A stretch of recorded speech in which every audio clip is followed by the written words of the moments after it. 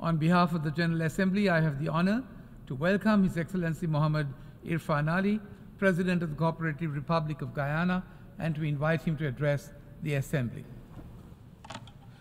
Mr. President, please accept my warm congratulations on your election to the presidency of the General Assembly for its 78th session. I assure you of Guyana's full support as you carry out your responsibilities.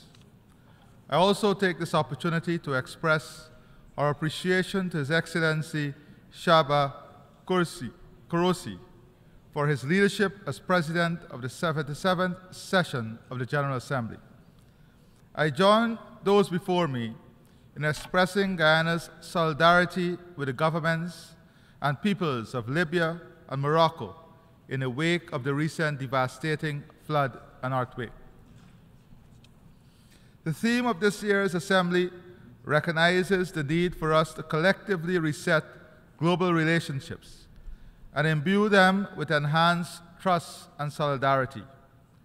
Only in doing so can we aspire to confront the most pressing challenges of our era: climate change, conflicts, the energy and food crisis, and achieving sustainable development. I remain convinced that multilateralism remains the most effective approach to address these challenges, foremost of which is climate change. We are all experiencing its devastating effects. The difference, however, is our capacity to respond. It is well established that those bearing the brunt of the climate phenomena have made no contribution to the current crisis. Small island developing and low-lying coastal states like Guyana are among the hardest hit and require adequate financing to address the attendant effects. The commitments by the developed countries, including the pledge of US $100 billion per year, remain unfulfilled. How much longer must developing countries wait for these commitments to be fully delivered? Although at net zero emissions, Guyana continues to pursue growth premised on a low-carbon development strategy. Our goal is to ensure that our resources are utilized sustainably to foster inclusive and equitable development for our people.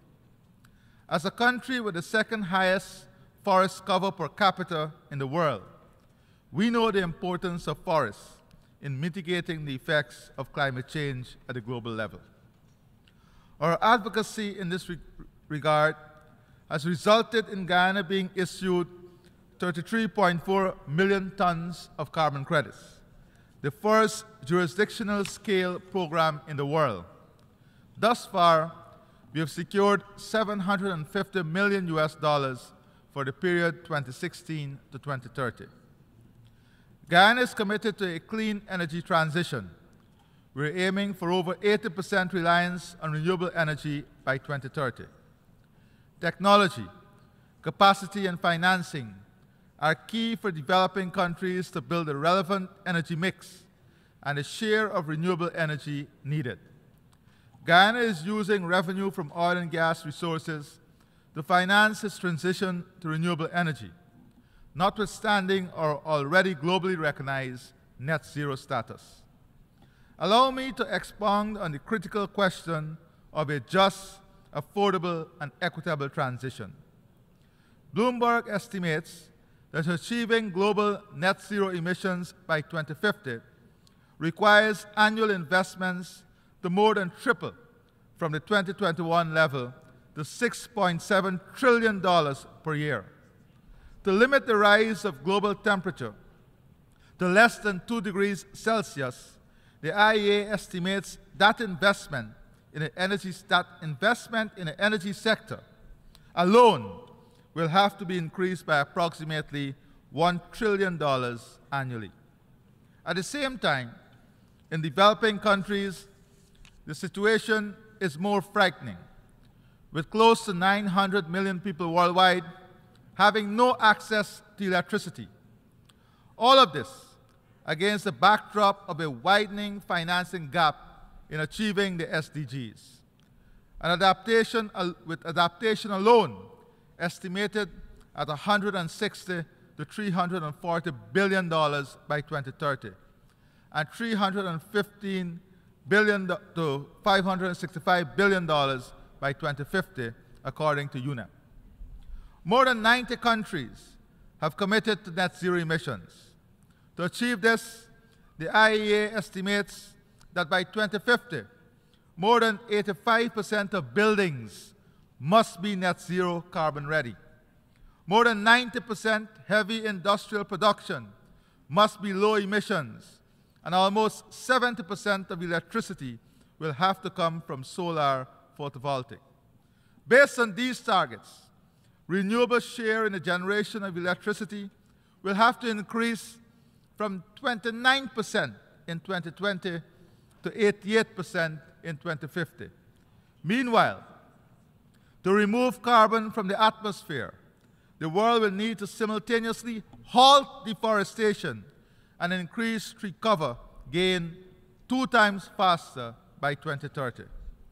This means by 2050, 7.6 gigatons of carbon will have to be captured and stored compared to 0.4 gigatons in 2020.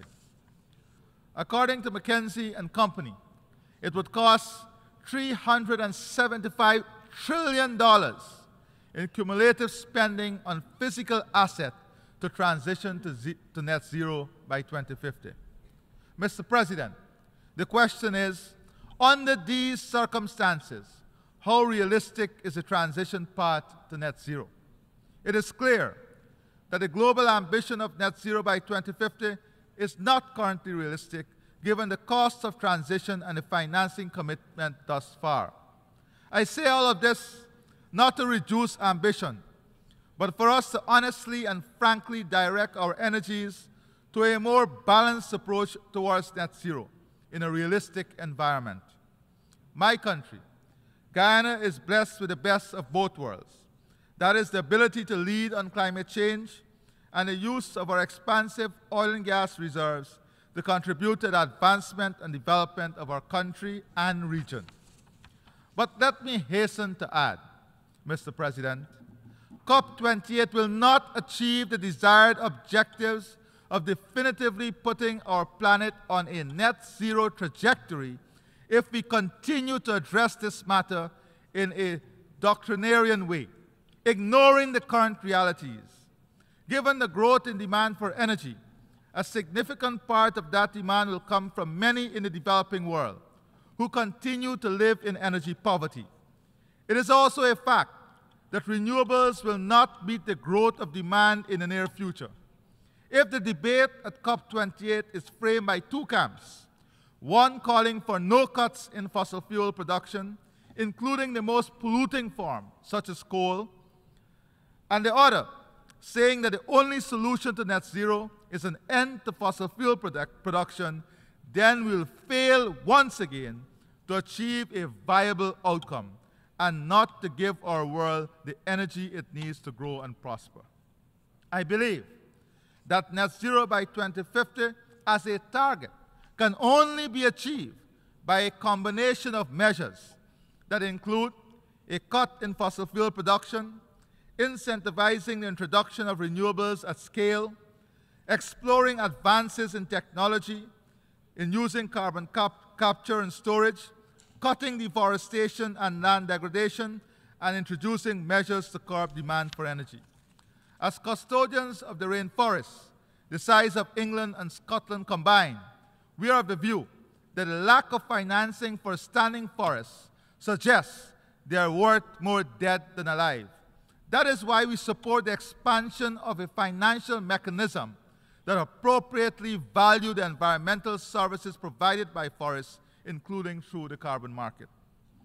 We are at the midpoint of implementing the 2030 Agenda, our global blueprint for sustainable and resilient development.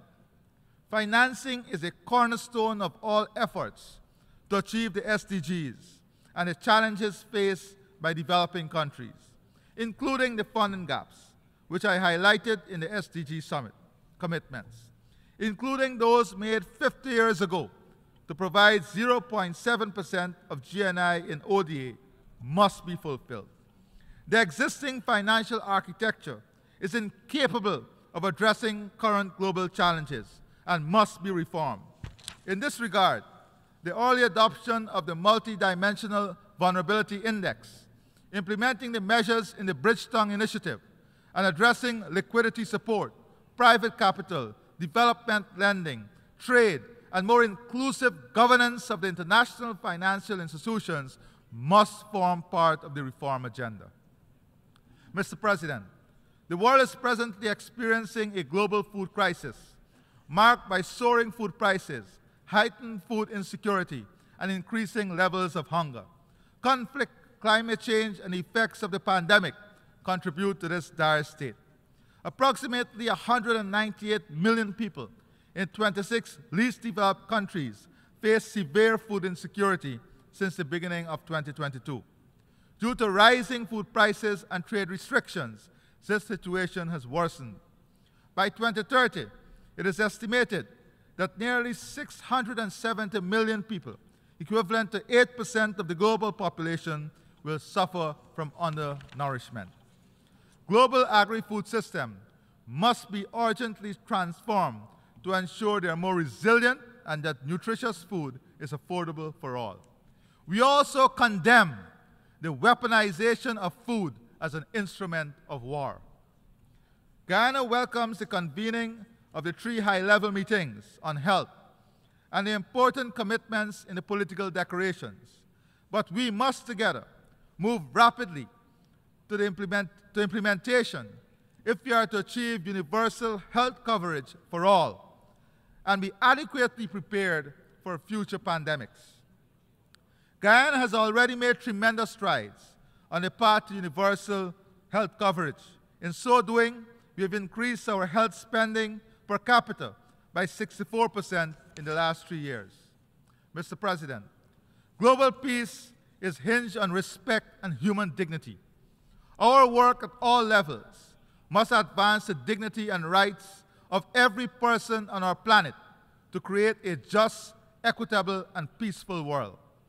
We have noted that since the war began in Ukraine more than a year ago, the developed world provided approximately $220 billion in support to Ukraine. The World Bank has added more than $37.5 billion in emergency financing, almost $260 billion mobilized in less than 2 years.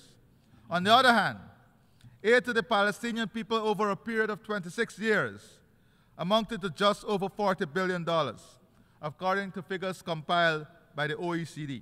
Haiti receives just over $20 billion in aid for reconstruction and development over the past 60 years. African countries were recipients of just over $113 billion over a 3-year period to fight hunger, according to the OECD. To be clear, Guyana unequivocally supports the principle of sovereignty and territorial integrity as enshrined in the UN Charter and remains in full solidarity with the people of Ukraine and what they justly require from the international community. However, I cannot overlook the disparity in the approach to other countries and regions of the world. This must be corrected.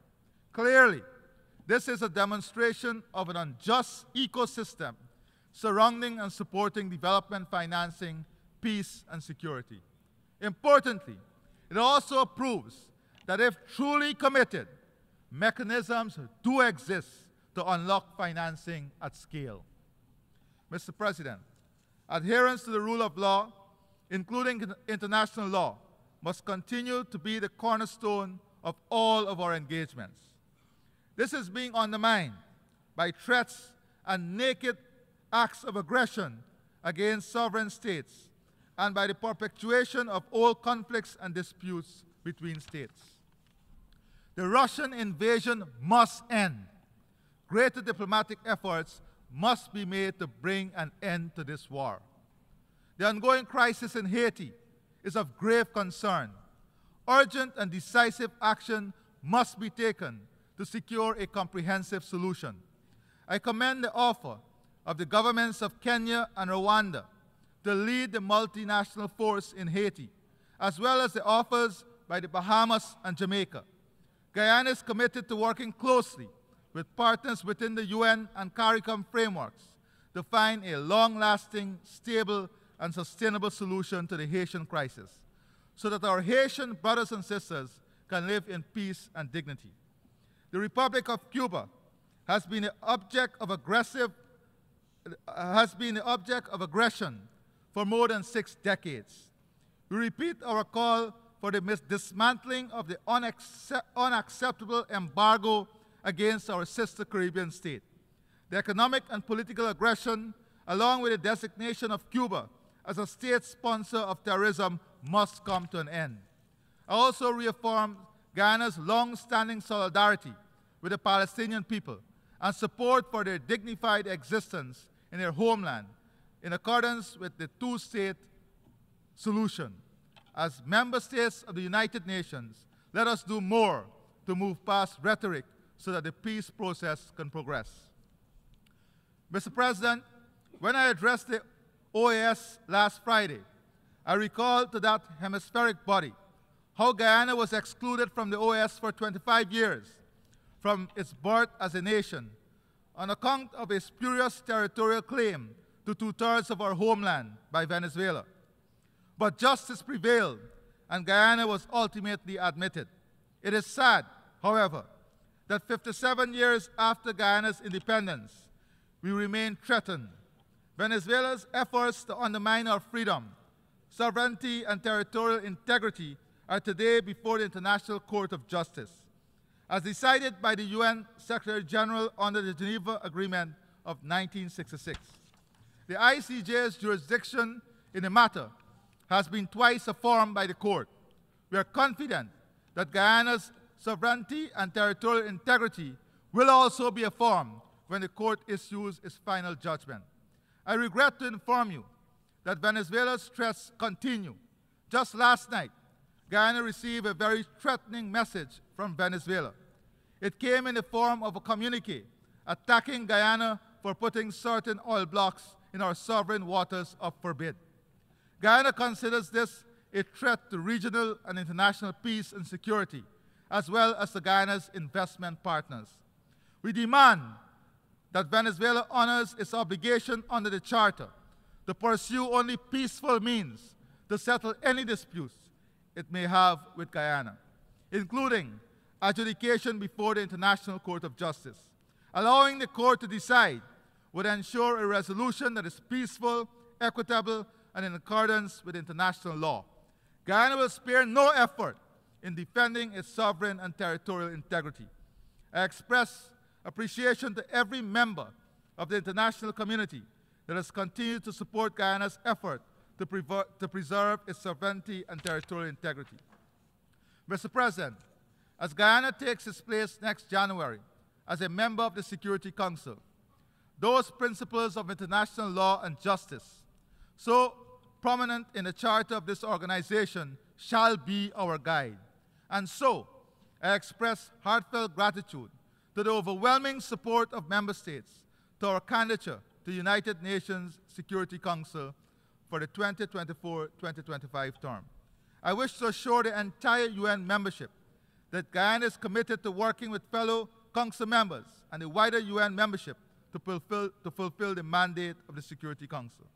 Mr. President, as I reflect on the state of growing insecurity in the world, let me also reiterate the calls made by CARICOM for the early and urgent reform of the United Nations Security Council to make it more effective and inclusive. Mr. President, September is the month dedicated to indigenous people in my country. We are aware that globally, indigenous peoples are often left behind. Not so in Guyana. My government is investing heavily in indigenous peoples' development, ensuring their inclusion and participation in decision-making at all levels. Our land titling program has resulted in indigenous peoples obtaining legal ownership of 16.4% of Guyana's land mass. In addition to regular government investment, 15% of all proceeds from the sale of carbon credits go directly to indigenous villages to finance their development. Guyana is the first country to implement such an initiative. We are proud of our record and stand ready to share our experiences. Mr. President, allow me to conclude by renewing Guyana's solidarity with the peoples of the world, our commitment to multilateralism, our readiness to partner with states large and small in the quest for peace and prosperity for all. I thank you. On behalf of the Assembly, I wish to thank the President of the Co-operative Republic of Guyana for the statement just made, and I request protocol to escort His Excellency. The Assembly will hear an address by His Excellency